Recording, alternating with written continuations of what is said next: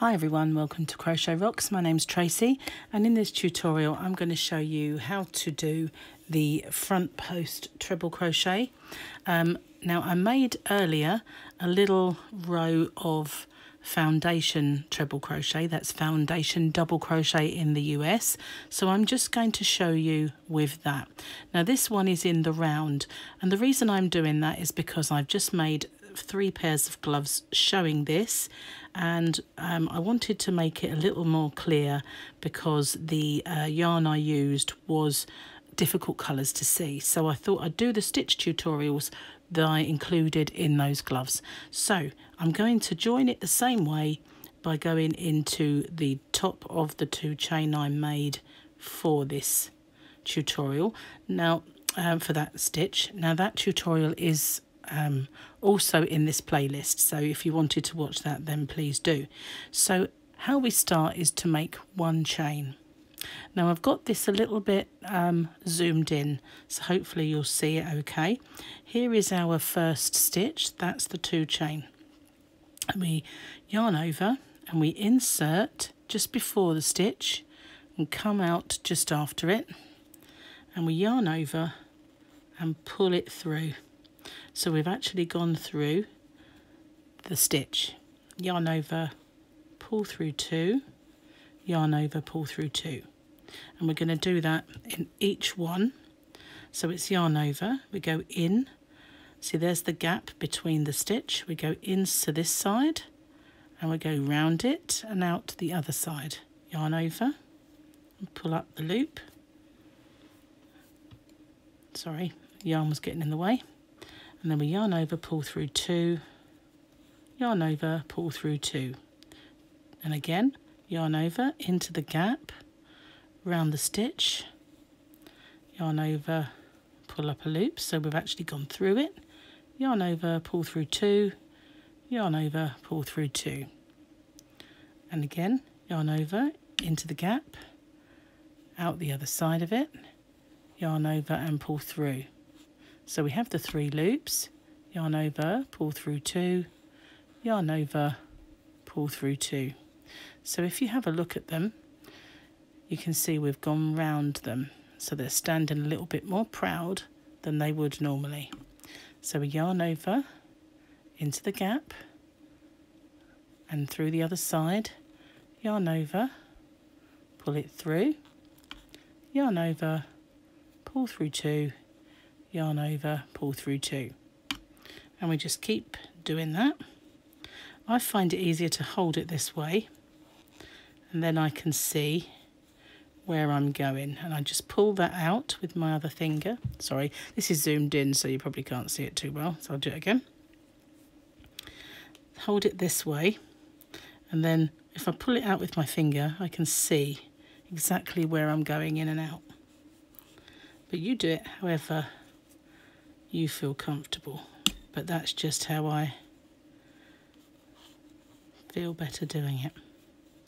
Again, in this side, out that side. Oh, can't get that one as I did. Again.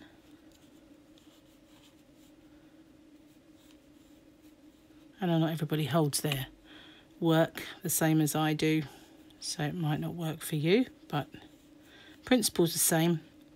In this side of the stitch, out the other, yarn over, pull through it and complete the stitch again. So what I did, I'm getting to the end, and when I got to the end of my cuff I'll show you exactly what I did, because this is just like a mini version of it. It's got a few more stitches to go through first as the coming to the end. So this would be in the last one before the join. I went through this one. Didn't go through that loop. So I've gone through that one. Now I want to go through this. Now these are the 2 chain that we did at the start, and we'll just go through those. It may look a bit odd for now, but it helps to bring it together. So now we don't in my tutorial for my gloves, we just continued to go round in a spiral. No chains, no slip stitching. So if you look at this, it's ever so easy to just push it through. That's why I like to hold it that way. And then just bring that up, push it through. A finger to bring it up and just push it through. It's not so easy with the camera in the way as when I'm sitting there doing it myself. But if you don't like, no, I think I've already been to that one. Let me just get some yarn. This is doing. It just really wants to hang down all the time. It's so annoying. So yarn over. If you don't like doing it that way, you can still continue going in and back out, but I just find it easier. Same principle. But you just keep going round in a spiral. Go through it, through the stitch. Just makes a really nice rib. I really like this. Because you're doing it in a round, it's showing up as a rib. But if you did this on alternate rows, you would get a ridge. It makes a ridge the other side, which in some patterns is quite decorative. I made a shawl from Bag a Day, from Crystal from Bag a Day, and one of the rows was to make that ridge. I'd not really seen anybody use it like that before. It'd always been the reverse side, but it actually looked quite effective on that. I think it was her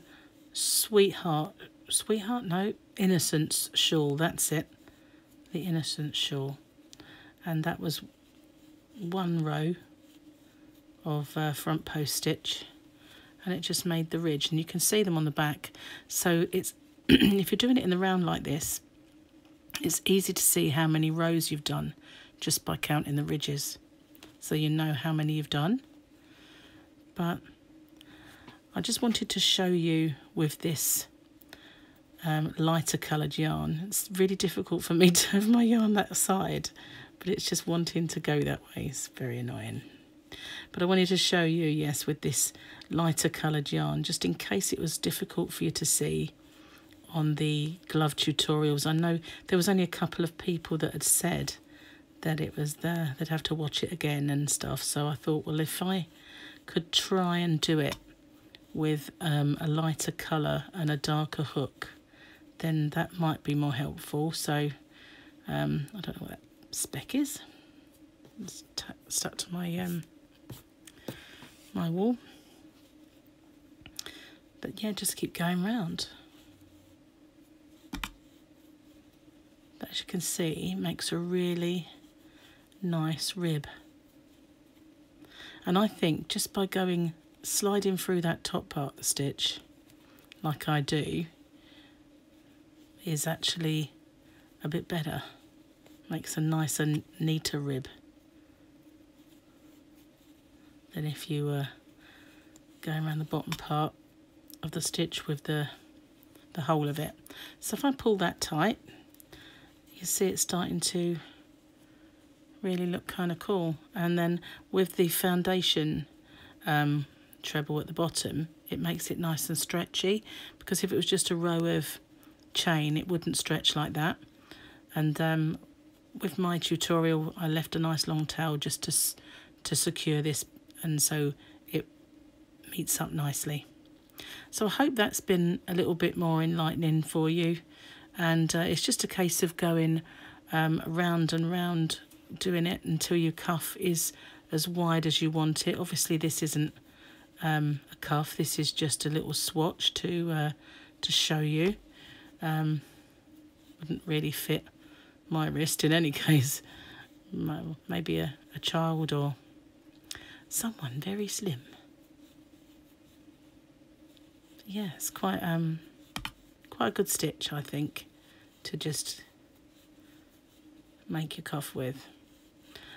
I've previously, before I did this, It was kind of making your cuff in like a long way, tying securing it and then picking up the stitches. But I think this is so much better than that. I'm so glad I found this out, really, and it makes cuffs so much nicer than doing it that way. So when I got to the end, I just wanted to show you, I finished on this stitch, which is this side of my little gap, and on this particular stitch here I did imagine this is the end of your cuff, you just do a slip stitch. And you might think that that would look odd because you've got a tall stitch and you've just suddenly ended off, but if you kind of give it a little pull, because you've been going round in rounds, it evens up really nicely. You don't look like you've got a wider stitch here and you've stepped down. It looks perfect. So that's how I made the cuff. Obviously it was a lot bigger than that. So thanks for watching, and if you haven't already, just consider subscribing and hitting the notification bell, setting that to all, and you'll be informed when there are new tutorials and live chats and giveaways. Just check out to see if I've got any giveaways going at the moment, because I probably have. So thanks for watching, and bye for now.